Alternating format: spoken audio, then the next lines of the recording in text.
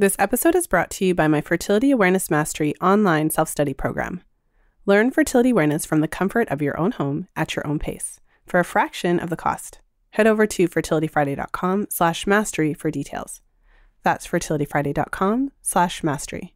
This is the Fertility Friday podcast, episode number 428.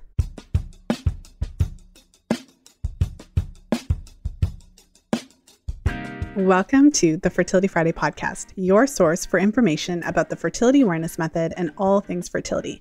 I'm your host, Lisa Hendrickson-Jack. I'm the author of The Fifth Vital Sign and the Fertility Awareness Mastery Charting Journal. I'm a certified fertility awareness educator and holistic reproductive health practitioner with nearly 20 years of experience teaching women to connect to their fifth vital sign through menstrual cycle charting, balancing hormonal health, and optimizing the menstrual cycle without hormones.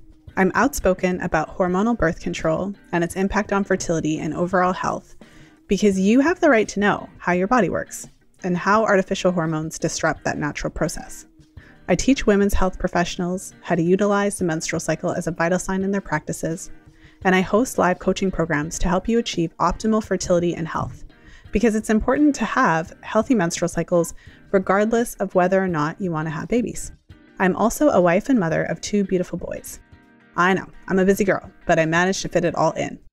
This podcast is designed to empower you to take full control of your cycles, your fertility, and your overall health. And I'm so excited that you're here with me today. Today I'm sharing the 3rd episode. I wanted to play a few episodes together on the topic of PCOS, especially following a couple of episodes ago where I shared, in detail the difference between PCOS and HA. And I feel like this episode today, my episode with Lara Briden, it really kind of brings it together. In this episode, we actually went through the difference again and kind of defined the two and described how they're different and went through some of the characteristics. And then we kind of move on from there and talk about some of the tenets of achieving hormonal health, whether it's with PCOS or HA. And so it's a really nice conversation where we kind of get into a whole bunch of different topics, but the overall theme is maintaining overall hormonal health, menstrual cycle health, and really restoring that menstrual cycle back to what it needs to be. Because whether we're talking about PCOS or HA, the common theme is disrupted menstrual cycle, of course, to a different degree, depending on the condition that you're dealing with. But ultimately, the goal for both of these conditions is to restore normal cycling. So without further ado, let's jump into my episode with Lara Briden.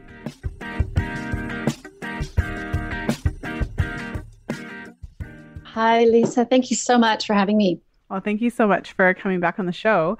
I just wanted to congratulate you on the success of your book. I know when we recorded our episode, you were kind of just in the process of releasing it and launching it, and it's been like a year and a half. I'd love for you to introduce yourself to the listeners and maybe talk a little bit about what motivated you to write your book. Yeah. Okay. Good question. So my book is called Period Repair Manual, and it's basically a compilation of everything that I've found in my 20 years of practice to work for periods. I tried to focus in on the diet changes and the nutritional supplements and herbal medicines that give the best results amongst my own patients. Well, as I was reading through the book, it's very detailed, specific, action-oriented. I feel like it really gives the reader what they need to know, like to really drill down. And I love the last part where you gave the specific questions to ask your doctor. Yeah. There's probably a lot of angry doctors because of you. I don't think it's funny. That's a good way to say it. But I actually hoped that it wouldn't make doctors angry, but it would more just bring women and doctors onto the same page so they could have a conversation about what they're trying to accomplish. It was my little section on doctor speak. Yes. How to say the kinds of things that your doctor can respond to. Yes, no, absolutely. And it's tongue in cheek, really. Yeah. I'm sure that, the thing is, it absolutely would help open that conversation. But I think doctors can find it frustrating because they're the doctor. They know everything. Yeah, I've had it. So it's one of my favorite Amazon reviews that I receive. And I'll just say to your listeners, I read every review I receive. So, and not just for the praise, but actually just for the feedback, to hear what people which parts of it, what the book meant to them. One of my favorite reviews was someone that said, I've had a couple of people that I gave a copy to my doctor. And just imagine that might be a time when a doctor is less than thrilled when a patient walks in and plunks down a whole book. It's like, wow. Can you please read? That's a good idea. Maybe I should give one to my doctor. I know it wouldn't go very well, but that's a story for another day. Bless his heart, my doctor. Oh my goodness. I'd love to get into the topic of the day. So like I had mentioned, I have had a lot of listeners ask about hypothalamic amenorrhea, which is a super big mouthful. So maybe we could start with what the heck is it? Yeah, defining that, because it does sound like a big fancy word when really, as I say in my book, it's kind of a diagnosis of exclusion, which means that other things have been ruled out. So there could be lots of reasons that you're not getting periods. It could be, for example, a common one, a problem with your thyroid. It could be menopause. It could be that you're pregnant. So the doctor needs to work through, it could be a side effect of a medication you're taking. So the doctor needs to work through all those different possibilities. And that's in my How to Speak to a Doctor section. And then it might be something called polycystic ovarian syndrome, which is somewhat similar to hypothalamic amenorrhea. But at the end of the day, after all those other things have been ruled out, then that's the diagnosis that's left. And it's really means that your hypothalamus, which is the hormone command center in your brain, has decided that it's not a good time to make a baby. I mean, and this applies even for women that don't want to make a baby. Ultimately, that's what a healthy period is about, ovulation. So it's about your body deciding it's healthy enough, well enough to reproduce, and then ovulating and then having a period. So if you're not, for example, common thing, if you're not eating enough, or you're under stress, or you've got another illness of some kind, then your hypothalamus makes kind of a smart decision, which is this is not a good time. It's so interesting that this kind of theme has come up again. As I had briefly mentioned to you, I just recorded an interview with Dr. Dan Kalish, which would have then been released 2 weeks ago. And we talked exactly about this, which is that your body is kind of doing something for it. It doesn't feel positive in the moment when you're trying to get pregnant, right? But your body is going to reproduce when you're healthy. That's the whole point. Exactly. Your hypothalamus hasn't just decided to be mean. It's trying to help you, preserve your general health. And obviously making a baby is a big deal for the body and requires enough food and enough nutrients and the right safe environment. And so it's waiting until that happens. And that's not to say, I don't want to make this sound like people who are suffering hypothalamic amenorrhea are necessarily doing something wrong. It's a lot of complex signals that are going to the hypothalamus. So we just, with my own patients, I just try to untangle that all and figure out what aspect of what you're doing, what's happening in your body, even if it's not something you're doing consciously, or is of concern to your hypothalamus. And what does it look like? So if a person has hypothalamic amenorrhea, is it that they just don't have their period at all, or is it? Pretty much, yeah. So I think it's defined as, and we're talking about secondary amenorrhea. So amenorrhea means no periods, and it has to be happening for at least 6 months, I think, to reach the diagnosis. So it's not enough. If you've just missed a couple periods, that's different. Typically, hypothalamic amenorrhea is no periods for some month, like more than 6 months or up to some years. The other diagnosis, which is polycystic ovarian syndrome, is much more likely to be infrequent periods, like maybe 3 or 4 periods per year. And that's not to say, I don't know if anyone would go so far as to say nobody with hypothalamic amenorrhea they might have the occasional period in there. Okay. And do you think that for the woman who just recently came off the pill and is like trying to figure out what's happening, when her periods come back, do you think that it's ever kind of mistaken for hypothalamic amenorrhea? Is it different if a woman goes off the pill and then doesn't get her period for 6 months? That is such a Loaded good question. Oh, no? Okay. So let's say there is a bit of science on this, which I have this research paper, which you can put in the show notes if you want later on, that hormonal contraception, hormonal birth control certainly we know it impairs recovery from hypothalamic amenorrhea. So it's not great for the condition.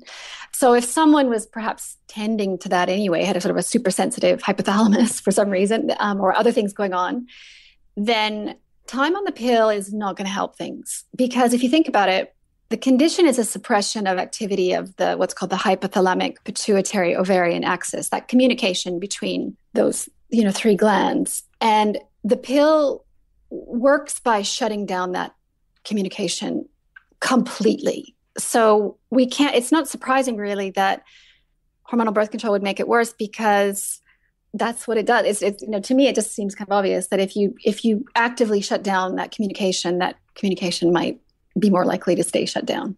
Mm-hmm.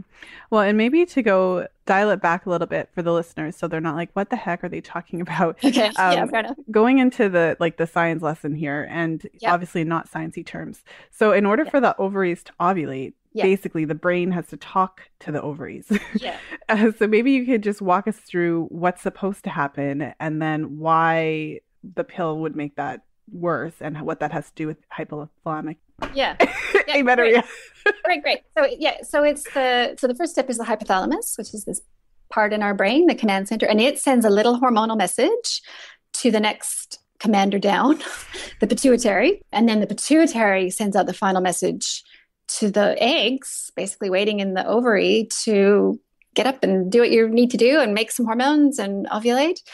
So in hypothalamic amenorrhea, the problem is starting at the hypothalamus. It's not what they say in the science is it's not kind of pulsing. It's not sending out these little hormonal signals at the right. Does that answer your? No, it totally does. Yeah. And so then when a woman's on the pill, there's great reasons why it works. I would say there's three great reasons why it works. And one of them is that it stops the communication. It's like, shut up, hypothalamus. Yes. Enough out of you. Yeah. And then it also does other things.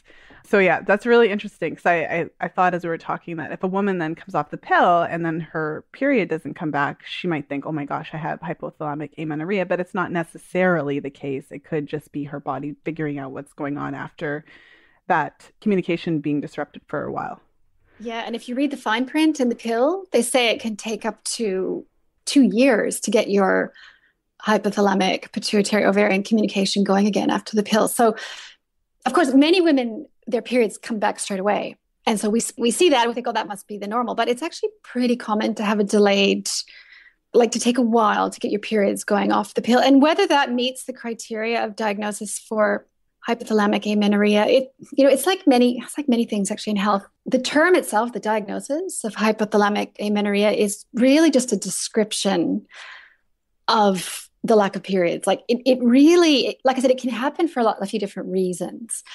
I don't treat that diagnosis anyway. I go deeper and say, what's the context of when this, why this is happening, and is it post pill? Because that informs the kind of treatment choices that I might make. Mm-hmm. Well, I think that's another interesting aspect of your book, because we can call all of these illnesses different things.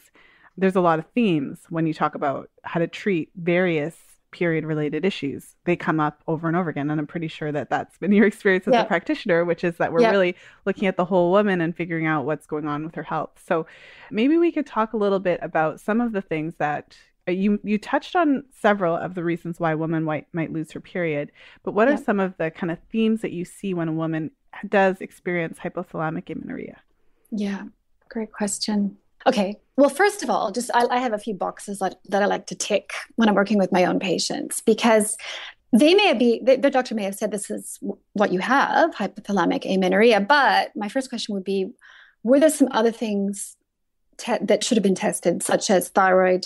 Thyroid is a common one. It's a common reason to miss periods and have funny periods. And if thyroid is the reason for a problem with thyroid is the reason for lack of periods, then technically it's not really hypothalamic amenorrhea, but it might have been called that. So I look deeper. So test for thyroid. I always test for gluten, because a strong gluten sensitivity, even if it's not full-blown celiac disease, can shut down periods. So in that case, it's really more of a gluten issue and possibly doesn't even deserve, again, the diagnosis of hypothalamic amenorrhea. And then I look for key nutrient deficiencies that might be impairing the ovaries' response and even that communication. So a big one is zinc. I find zinc, so deficiency of zinc, vitamin D, in my experience, can make ovulation very difficult to do. Yeah, so all of those aside, then if we're getting back to just really the situation where, it's everything else is fine, it's the right nutrients, there's no other disease process going on, it's just that the hypothalamus has decided not to do it. The two biggest reasons really are stress and undereating. And that may or may not, meet the full criteria for eating disorder, but it sometimes does. And it's not being fully nourished in some way. Yeah. Well, that's interesting. I'd love to delve into the undereating a little bit because do you find that it's like you're eating regularly and, but you're just not eating what you're supposed or not supposed to, but eating foods that would say support hormonal health, let's say? Or is it more that kind of related to dietary restrictions and that type of thing? Okay. Not fully nourished. So it might be that it's not enough calories, because my experience with some of my patients is that sometimes I think women underestimate how much food they need. Like you can't get by on a green smoothie and a salad. And, women need food, and there needs to be quite a quantity. And and a lot of women know that, but I think some women maybe are struggling with that. So that's one thing. Yeah, it could be also missing macronutrients. So not getting enough protein, fat, or in some cases, not getting enough starch. And that's kind of a controversial topic because I know a low carb diet is becoming very popular, at least kind of where I live. I don't know what it's like there. But a low carb diet can be helpful for some women, but it can also cause periods to disappear. And I have a blog post called Have You Lost Your Period to a Low Carb Diet? Well, we'll link to that blog post. I think it's really interesting. For me, I always think that it comes back to that awareness of your body and getting to the point where you can kind of understand how you feel and how food is affecting you. But I think the reality is so many women are so far away from that, I mean, you go from eating like a typical North American diet where you're drinking pop and, eating chocolate bars all the time. And then you like, okay, I'm going to go paleo or whatever. And then you go like the total opposite. And then eat only vegetables and like no carbohydrates. And I know that I can't function without some sort of carbohydrate. And I don't even mean unhealthy ones, but like even if I eat, say, protein and fat, like I eat a breakfast with like sardines and avocado, like if I go hardcore one morning or whatever, I need an orange. Like I need sugar. So maybe, I don't know, maybe you could deepen into that a little bit. Why we actually need carbohydrates to some degree. Yeah. Okay. So that's a question for a scientist to do, which hasn't been, I'll just say, which I'm inviting anyone out there because no one has looked at this. Like basically no one's, as far as I can tell, asked the question, why do women need more starch than men in general? And we need it for reproduction, which is AKA have a period, even if you don't want to reproduce. This is the thing. I'm trying to not, I think we need to, it's not about actually whether you make a baby or not. It's about having a body that is capable of making a baby and therefore making hormones. And I don't know the mechanism for why women need more starch than men in general, but it's very true. And I've talked to lots of other doctors and clinicians who find the same thing. And I've treated hundreds of women who have recently lost their periods to a low carb diet. And it doesn't have to be sugar, but you give back a bit of potato or rice with the meals and they feel a lot better and they sleep better and they stop losing their hair and they get their periods back. Yeah, that's a whole other topic. I feel like I really get curious about that. And I would just love to hear, because I feel like, okay, let me try to spit it out. I feel like as women, when we're looking for information about our health, we end up, the majority of health information is sometimes put out by men. I mean, I think that's probably a fair statement. So then we try to fit ourselves into the same box. Like you listen to some dude talk about how he lost all this weight and like what his crazy diet is and how little carbs he eats, but that doesn't necessarily apply.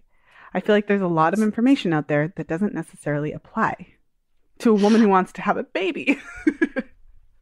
I think you're right. And I'll just say, I first read a book about the paleo diet in 1997. And I have a background in evolutionary biology. And so to me, it always made sense. It's like, yeah, it kind of makes sense that we should be eating kind of more what our ancestors did. But the modern popularized parts of it, at least, some of the more visible parts of it, paleo movement over the last few years, to me, just even as a woman, not necessarily as a doctor, but just looking at that, my feeling was, oh, that's by men for men. That doesn't apply to me. That's for those guys. So I just kind of walked away from, I mentioned in my book, I mentioned paleo diet a little bit. It's just a source of, it's the principles of eating whole foods and that all makes sense. But as a movement, as a kind of philosophy, it let women down. Well, and how do you, so I eventually I'm going to pull it back, but I'm still going there because I'm like, how Yeah. do you, Yeah. if you don't have a really positive, healthy association with food, and you've always kind of had this thing in the back of your head where you're trying to eat to maintain weight or lose weight, not just eat to nourish your body, then because what you're saying then is you have clients who are eating this way, where they're eating like lots of protein, fat, not very much carbohydrates. They're obviously doing that for a reason, and they don't feel good, but it doesn't clue in. So there's so much disconnection that even though you don't feel good, and then you add in the carbs and you feel better, that's a whole like, what do you do with that? You're not a psychologist. How do you handle this? It's complex. Okay, here's a simple, just because I'm on the ground, with patients day to day, trying to help them connect with what it feels to be nourished and what they need. And so one of the questions I find myself asking it, not like I said, I'm going to ask every patient this question, but I certainly find myself asking it a lot is, do you feel like you're getting enough to eat generally? Like yesterday, say, for example, did you feel satisfied with your food? And I like the question because it also sends the message that you deserve to have enough to eat. This is our goal. Mm-hmm. That's a good way to start the conversation. And to really take a moment, get out of your head and stop and actually think about that. So I think that's a really great way. Okay, so undereating, back to the whole topic at hand, which is hypothalamic amenorrhea. An important tangent, I think. One of the other things that you mentioned as well is stress. And I feel like that theme keeps coming up as well. So maybe you could talk a little bit about the relationship that you see between stress and losing your period. Mm-hmm. Very direct relationship. It comes back to the hypothalamus again. It's receiving. So it's communicating not just with your ovaries, but with your stress glands and with your thyroid. It's communicating with all the big players in your hormonal system, and it's getting all that information back and integrating that in. So when it receives signals from the stress glands, from the adrenal glands, and it's like, wow, there is a lot of stress right now. I'm going to dial back, dial down ovarian function. I think it's almost as simple as that. I mean, of course, there's other sort of mechanisms involved, but it's pretty simple. And then when you're working with clients, so I'm your client, I'm in there, we've talked and we've identified that I have XYZ stressors, like big stressors, work stressors, maybe I'm not getting enough sleep, and I don't know, have an addiction to sugar. So then how does that conversation go? Because I feel like stress is something that it isn't easy. It's much easier to go and fill your vitamin D supplement. I try to bring it back to self-care, to make time, because there's no one magic herb or vitamin pill that can solve the problem. Some things can help, which we can talk about those later if you want. But ultimately, it's about having more downtime. It's kind of, boring, but it's so I would say, especially for young moms, this is where I see it a lot, especially with women with young children and careers and everything else that's happening. A lot of the women I work with anyway, put everything else ahead of themselves. It's like they basically come last. They're the back of just back of the queue. So I might prescribe something like this. This is actually a common thing I'd say to someone is, okay, I'd like to invite you to schedule 2 hours per week to do kind of nothing. Like it has to be just really unstructured time. Like it's not exercise, it's not shopping, it's not even maybe time with a friend, or it could be maybe time, but it's not time with your kids. Although of course I know you want to spend time with your kids, so that's a different time with your kids is in a different time. This is time where you're just gonna flake out somewhere on a park bench and read a book, or even just do something as unrefined as walking around and trying on clothes and like just something, and bring it all down and just be in your own body for a couple hours a week. That brought up a bunch of different thoughts in my head. And one of them is like, how sad is that you go to your doctor and they have to prescribe for you to like chill the heck out? But it's so true. Mm-hmm. I used to do yoga before I had the children, and meaning that I had more time to do yoga, or I just made it more of a priority, I guess. Yeah. And I remember thinking, how ridiculous is it that I'm literally going to a class so that I can listen to an instructor tell me to breathe? Because that's what it is. I mean, it's harder than that. I love yoga, so I'm not dissing yoga because I really love it. But yeah, like it occurred to me. But then I would answer myself being like, well, because you need to, because you're not Yeah. breathing on your own, are you? Yeah. And the surprising thing is, so I make that prescription, and the surprising thing is, there are a great number of my patients who their initial feedback is they can't do it.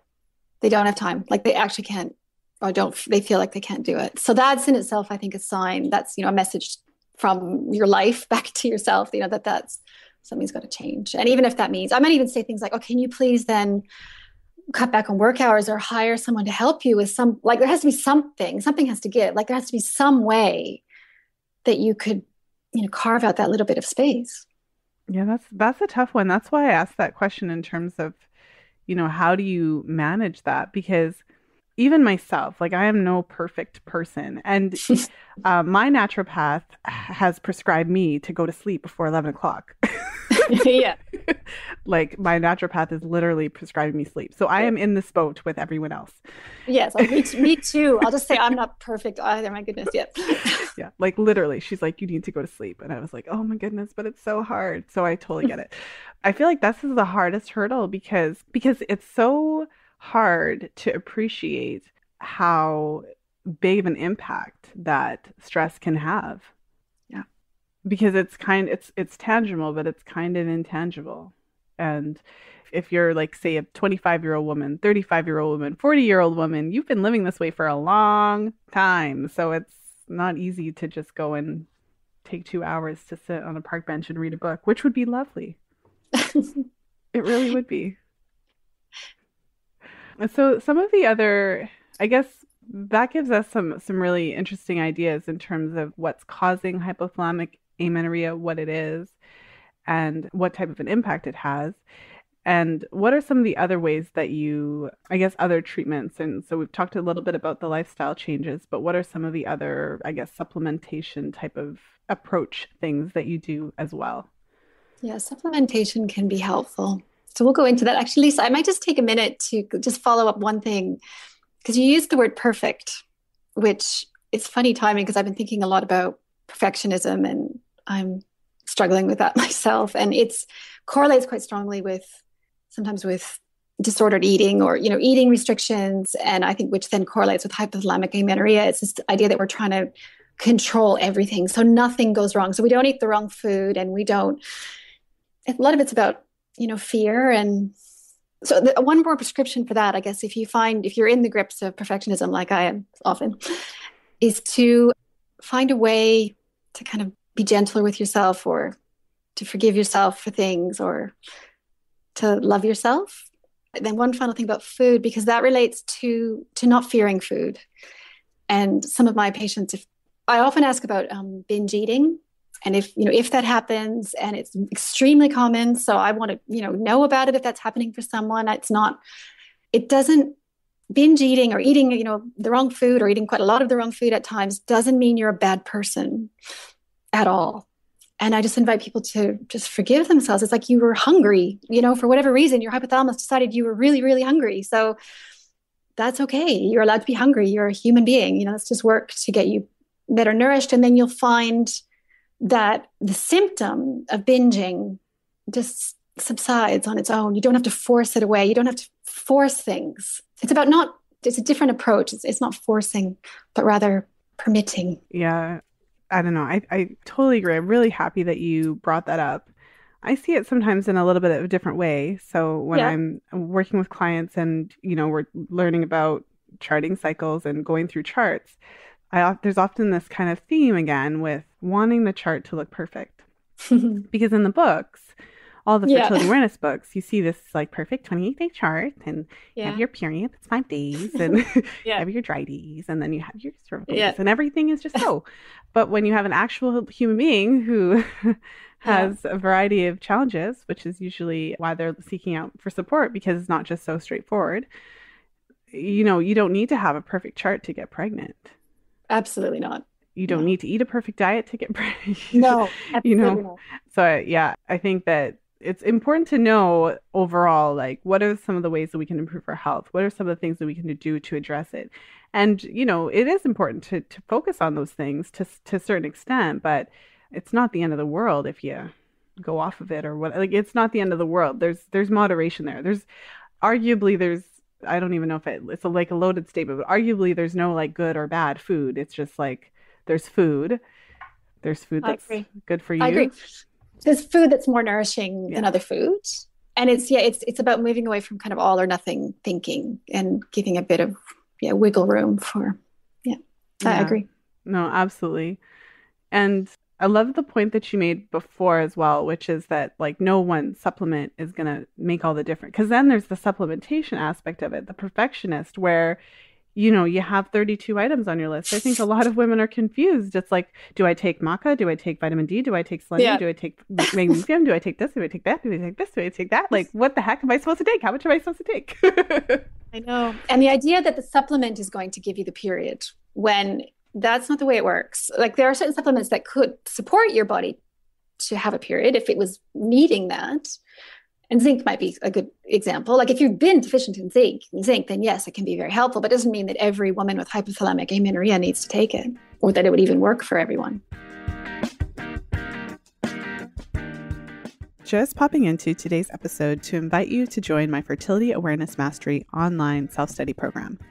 If you're looking for an informative and comprehensive DIY option for learning fertility awareness, I've got you covered. This program is the most comprehensive fertility awareness self-study program available. And the best part is you can learn at your own pace in your living room for a fraction of the cost of one of my live coaching programs. Head over to fertilityfriday.com/mastery for details. That's fertilityfriday.com/mastery. Now let's go ahead and jump back into today's episode.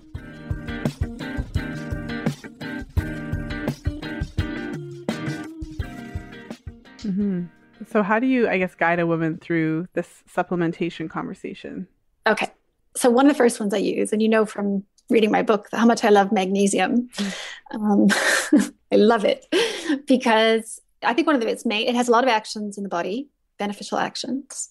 One of its main ones is it calms or modulates, reduces the stress response. So what's called the HPA, or the hypothalamic pituitary adrenal hyperactivity. So you can reduce those messages the stress messages going to the hypothalamus, and that can be very helpful. But even then, one thing about supplements, it's important to understand it, even if you've sort of done something very good with magnesium, it still might be 3 or 4 months till you get a period. It's not going to be an instant thing, because first of all, the hypothalamus comes down. You might feel a lot better in terms of sleep and energy right away, but it'll take a few months for the signals to go to the ovaries, and the eggs in the ovaries take 3 months to develop, basically. So then they start going, and 3 or 4 months later, then you get your period. You kind of get your reward, I guess. That's a big challenge.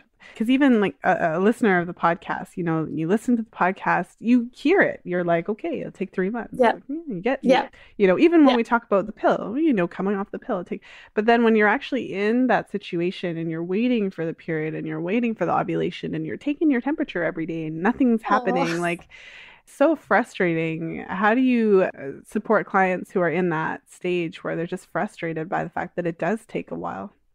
Yeah. I'm curious, as a fertility awareness instructor, and you're with my patient, I'm curious about your feedback about this. When I've got someone who isn't ovulating or hasn't been ovulating for months and there's no immediate signs that anything's really happening, I ask them to not take their temperatures. I wait until they've seen some cervical mucus or, get what seems like a first real period, and then do it. Because it can be very distressing almost to be taking it then you just get this chatter, like the chart is just a bunch of chatter, like scattered. Yeah, it doesn't make sense. Yeah. No, it's like, and then like they're trying to look for a pattern there. It's like, there's no pattern. It's not, the problem is you haven't ovulated. Like, it's not, you're not going to see a pattern until you ovulate. So you can just stop doing that for now. Well, yeah, no, I think that's a really good approach. I feel, the thing about temperature is that it has one job. The purpose, there's another, like, if you look at it in terms of every possible thing it could do, if you take your temperature every day, it can also be an indication of thyroid dysfunction or whatever. So there's that.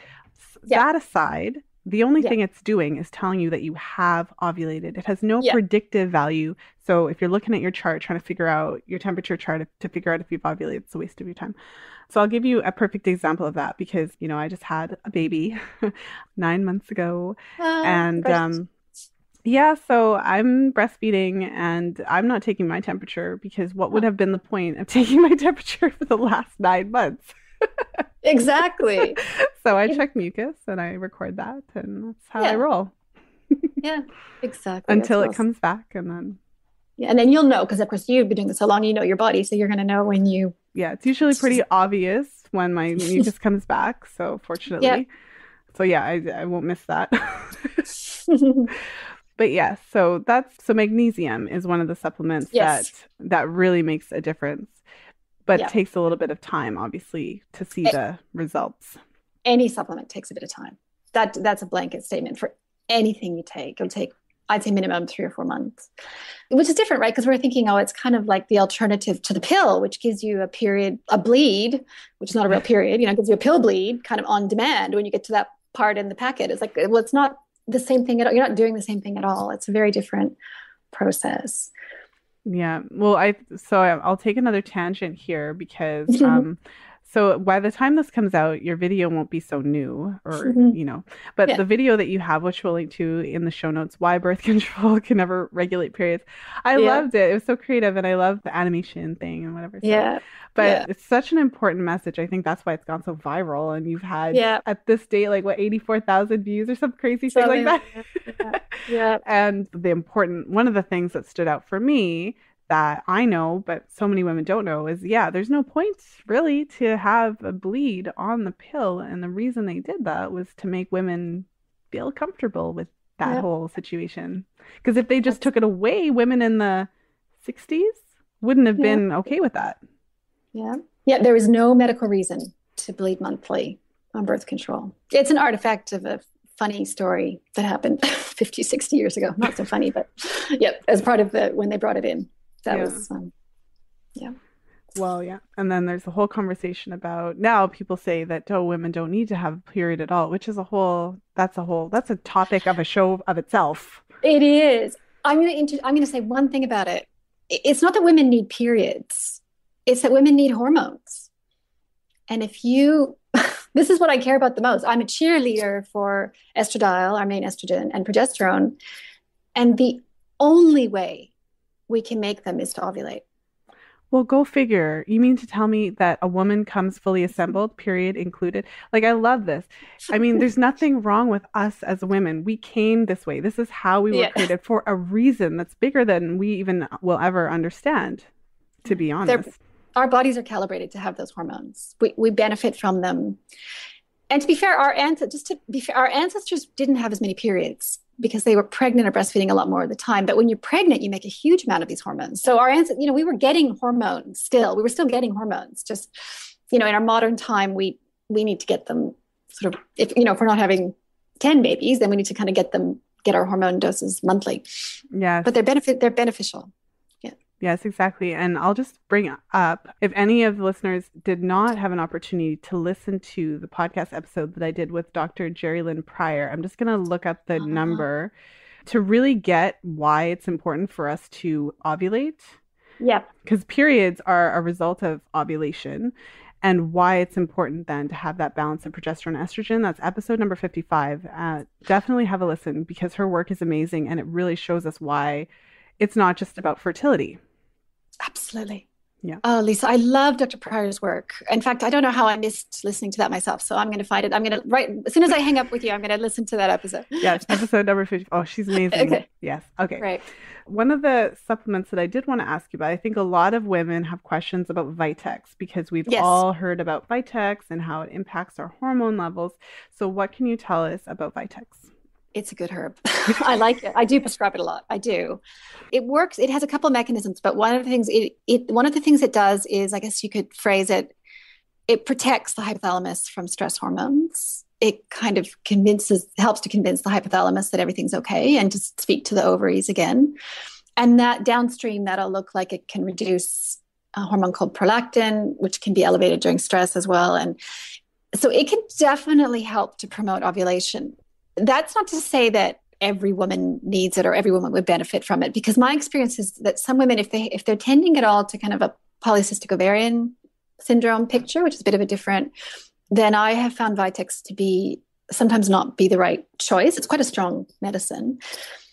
And so, yeah, it's also called chase tree or chaseberry. It's made from the fruit, the berry of a tree. And it's quite good. And again, it'll take a few months to work. It's not like you take it in the first month, you're going to necessarily have a period. If that happens, that's coincidence. I get a lot of comments on my blog saying, I took vitex and a week later I got my period. I don't think so. But you got your period a week later, it means you ovulated 2 weeks ago. Exactly. Yeah, exactly. Exactly. Chances are, I should say. Yeah, chances are. Well, that's interesting. I think it's important to know as well that nothing is necessarily going to work for everyone. Nothing is a magic bullet, and you have to consistently take some of these, all of these supplements, really, for several months before you see the results, the fruits of your labor. I guess you could say. Bad analogy, bad. No, it's good.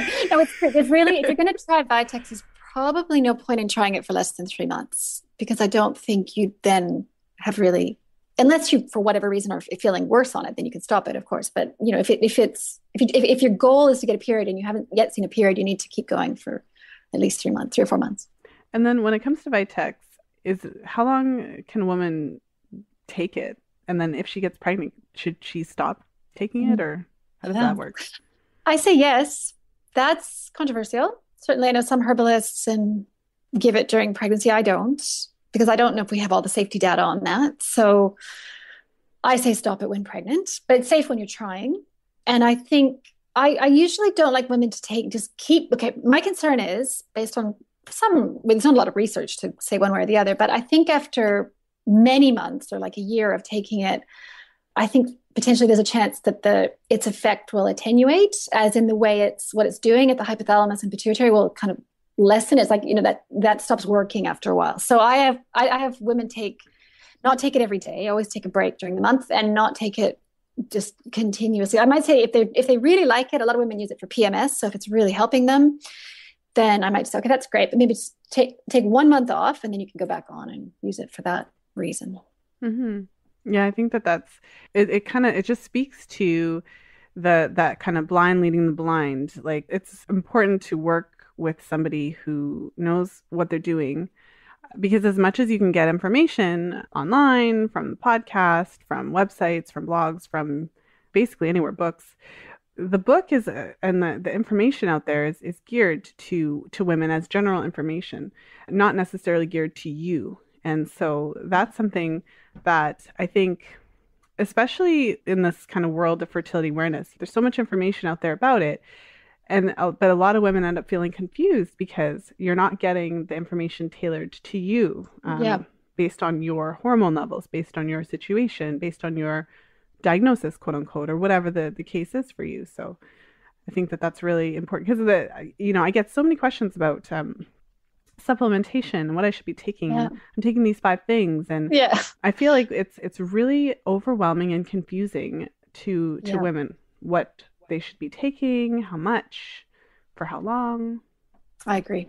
And actually, one other thing I'll say about herbal medicines in particular, and vitex in particular, is unfortunately, there are, I think, quite a few products on the market that are not delivering possibly an active dose of the herb. So there are definitely people out there who say, I've tried it did nothing.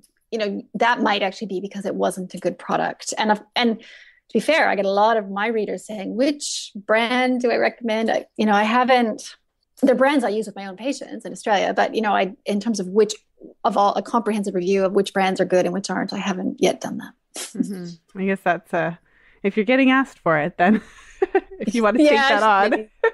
Somehow look into that. Yeah. And so just as we're kind of coming too close to, there's a few questions I want to ask. So as I was reading through the book, there was obviously a few themes, as I talked about, that were coming up. And there were a couple different sections where you kind of talked about alcohol and how it would impact this, or it would impact that, or whatever. And so generally, when you're working with women who are, having hormonal dysregulation, how does alcohol impact our hormones? It increases estrogen. That's one of its big effects. And it does that via the intestinal bacteria. It affects the bacteria so that they potentially kind of they interfere with the detoxification of estrogen and push a lot of active estrogen back into the body. And that's why it's linked with the breast cancer risk, I think. That's why potentially it contributes to certain kinds of PMS, premenstrual symptoms. But yeah, even as I would go, even year by year, I'm just realizing it's sort of slowly settling on me, dawning on me. Women really shouldn't be drinking very much at all, if any. I drink occasionally, but yeah. Yeah. Well, I remember years ago learning about that connection, and I'm sure there's so much more to it. Like I really want to do a show kind of just on alcohol. So I'll have to look Yep. into that and how it Yeah, impacts, because obviously the liver is playing a key role yep, in detoxifying estrogens from your body. absolutely. Yep. And another theme in your book was the xenoestrogen issue, or the, environmental toxins that we're exposed to. So alcohol, your body considers alcohol poison, right? It is a poison. Yeah, absolutely. Yep. So when you drink it, the body kind of shuts down all the other detoxification that it's doing. Right. Yeah, it impairs detoxification of things generally. So potentially then you're being exposed for longer to some of the phthalates and plastic estrogens that we're exposed to. Yeah, I think you're right. I think there's a multifactorial effect of alcohol. Yeah. Yeah, so I'll have to look into that more. My understanding has always been like you drink alcohol and your body's like, wait a minute, stop everything. We need to get rid of the alcohol. So then alcohol takes precedence, and your liver is just never stop. It's 24 hours a day just working for you. Our livers, we should all take a moment to put our hand on our abdomens. Just Thank thank our our livers. liver. Thank you, liver. Thank you, liver. Thank you. So we don't even know what the heck it's doing. But when you drink alcohol, whatever it was doing, it's not doing anymore, because now it's rushing to get that alcohol out of our bodies so we don't die. Because that's what would happen if the alcohol didn't leave our That's bodies, true. right? If you never left you, that would be. Yeah. So yes, ode to liver. Thank you. Well, is there anything else based on our discussion today that stood out to you that you wanted to kind of share with our listeners? No, I think just I don't know if we had a chance to say this one in my podcast last year with you or a couple of years ago was it's just kind of sums up our conversation about how our period is an expression of our health. Our fertility basically is an expression of our health. And so in that way, I view our periods as our monthly report cards, and it's a good thing. So, and if you're getting bad marks on your report card, you can change that. It's not, doesn't mean you're a bad person. It just means something needs to change. I love that. I think, yeah, I love that. I'll just throw in there, a healthy body is a fertile body. I think that's a hard thing to say for women who are struggling with infertility, though, because then it makes them feel like there's something that they're doing wrong, which is not. Absolutely. Okay. Yeah, no, go ahead. Well, I just want to point out to your listeners, I'm sure hopefully you've had someone talking about male infertility, because it's close to 50% of the problem is men. And this is actually a big issue. And it's not just naturopaths saying this. Everyone, like these women are queuing, getting treatment, sitting in the doctor's rooms, getting tests, going to fertility treatments. And the whole time it's the man is the problem. And so I experienced that in my own practice, and it really upsets me, actually. I'm just getting to the point where we have got to, as a society, look at this a bit more closely. And not to blame men, but it's just like it's it might definitely, if you don't know why you're not becoming pregnant, it might actually be not you at all. Well, yeah, and then the women are also like taking the vitex and eating the healthy and doing the thing, and the exercising and the yoga and the meditation. And he needs to be doing some of that too. I did an interview with Katie Singer, and she talked about the electromagnetic radiation. I swear it took me like 3 weeks to recover from that episode, because I was like a lunatic in my house, shutting off the Wi-Fi, like going crazy, because, I'm back to normal now. Seriously though. But yeah, so if you're partnered and you have a male partner and he has the cell phone by his gonads and he's got the laptop on top of his lap all the time and stuff, and he drinks beer all the time and maybe never eats anything green, then we're going to have to deal with that too. It's true. And you know what? Just two more things about that. It's not enough for the doctor to have said sperm is fine. You have a semen analysis. They have pretty low bar for, you don't have to, like, for what is fine. It's like, oh yeah, there's, millions there. So I'm sure there's one good one. This is their thinking. There's probably in all those millions, there's going to be one good one. It's enough. But this is what women are told, or couples are told. But sperm quality matters a lot. And sperm quality is the quality of the DNA. It's affected by a man's nutritional status. It's affected by whether he smokes or not. It's affected by microbiome, which is the intestinal the bacteria. So there's a microbiome of the seminal fluid. So there's a microbiome around sperm, and that affects their quality as well. So if he's got digestive problems or food sensitivities, or that's affecting male fertility. Yeah. Well, and I remember in one of the interviews that I did too, it was learning that some of the genetic abnormality then comes from the male, and the male can be the reason that you have the miscarriage. Absolutely. 100% that research is out there and it's very clear. And I don't know any woman who has a miscarriage who thinks it was him. Like, I mean, it's not about this. Please don't take me the wrong way. I'm not saying it was him, blame him. But I'm saying like there's a factor. It's two people that come together. Like we do the heavy lifting, but I mean, 50% of I did the heavy lifting. My kids came out looking exactly like my husband. Like just to point out, like it's really a significant contribution. Like we can't keep blaming ourselves and taking all of that on. And it's not about blaming anybody. Anyway, it's just about, because I will say again, it's not like any of us are perfect. None of us can put our hand up and say, I'm perfectly healthy. I do everything right. It's not about that. It's just about trying to do a bit of detective work and think about what realistic changes could we make without, beating ourselves up and taking 20 different supplements. I agree. Perfection is annoying. We could just go with like improved from last week. Yeah. That's good enough. A little bit improved. Better than last week. All right. Well, a few final questions to tie up the show. What would you say is the biggest myth about fertility that you would like to see corrected? Oh, well, I think it has to be what I just said, that it's a woman's issue. Right. What advice, if any, would you give to a couple who's struggling to conceive? Advice. I guess it's that it's not you personally failing, that it's your bodies, both of your, man and woman body need some kind of support that you haven't been giving it. Well, and a question that I just thought of on the fly, based on something that you said earlier about why we should care about our periods, even if we're not trying to have a baby. So maybe you could just speak to that. Why should women care about the health of her hormones and her periods if she never wants to have a baby? Exactly. This goes back to Dr. Pryor's podcast, I'm sure, which I'm going to listen to. The reason we should care, the reason it matters, the reason ovulation matters is because that's how we make estradiol and progesterone. That's the only way we make those hormones. And we need them for brain health, for mood, for metabolism, for thyroid, for bone health, for libido, for gut health, it's for immune health. Those hormones are essential. And if we shut it all down with hormonal birth control, we don't have any of that. Yes, I love that.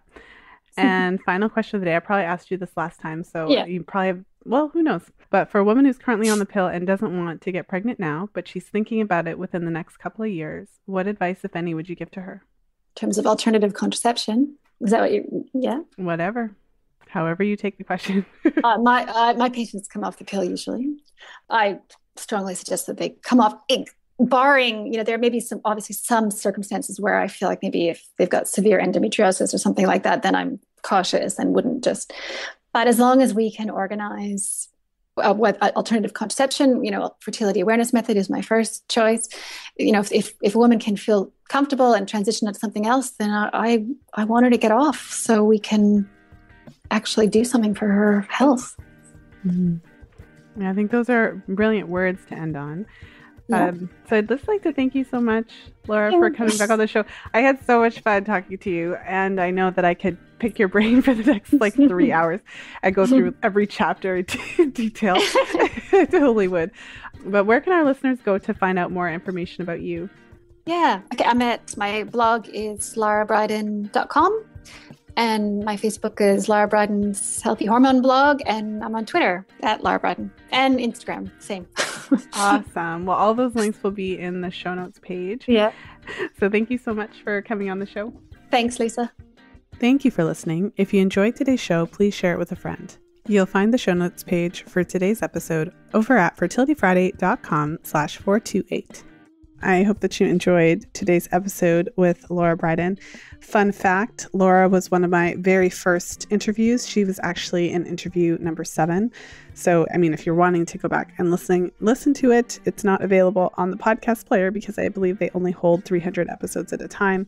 You can go to Fertility Friday on YouTube YouTube, I don't really do a whole bunch of videos, but all of the episodes are actually there. So if you're wanting to listen to the very first episode with Lara Briden, you can do that. Or you can head over to fertilityfriday.com/episodes. That is the collection of all of the episodes. So it might be a little bit overwhelming, especially if you're a new listener, given that there are 400 something episodes.